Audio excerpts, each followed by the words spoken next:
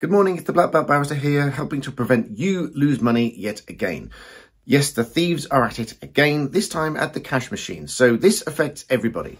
Next time you're at a cash machine taking cash out, make sure you check the cash slip dispenser so that there's nothing preventing the cash coming out. This is what thieves are doing now. You put your card in, you put your PIN in, you request the cash, nothing comes out.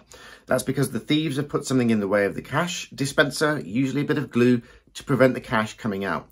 You take your card out, you walk away feeling disappointed, only for the thief then to come and take your money afterwards. So always check these things and always report them if they go wrong. Rule of thumb is if you've put your card in the machine and you've requested the money and the money hasn't come out, stick around, report it and make sure you do something about it. If you don't get the money, go straight into the branch and tell them what's happened and they will probably sort it out for you. So as always, like the video if you found it useful and share it with someone that you know might be prevented from losing money with this silly little trick. Thanks for watching.